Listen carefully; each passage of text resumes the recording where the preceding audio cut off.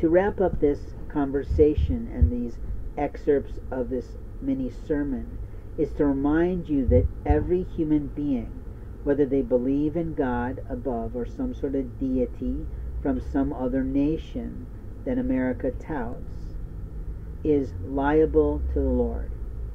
And when you're liable to the Lord, you take responsibility for the decisions that you've made, the impact that those decisions had, and whether or not those decisions were actually yours to make.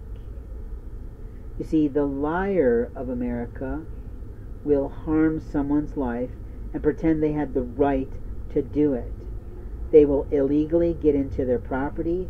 They will illegally and immorally get onto their computers.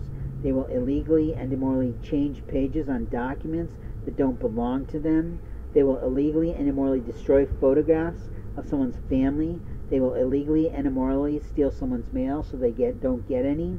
They will illegally and immorally presume that they have rights and power because somehow, some way, they're either related to you or they're total strangers to you, thinking they can get away with it because it's in the middle of the night or it's done in the shadow world of our technological lives. The liars of America do these things.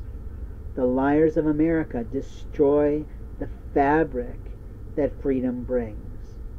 The liars of America lie to themselves, and they blame the other person. They say, don't blame me. Well, actually, you have a responsibility and an accountability to the phone calls you made against me, the lies you told to police against me, the records you created on me without my consent, and the medical records you've destroyed that are hell-bent now, and openly your inappropriate, incestuous, immoral, molesting touch of my body and my things.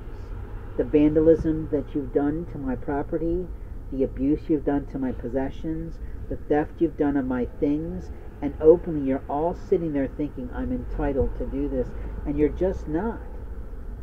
You've lied to yourself before God in heaven.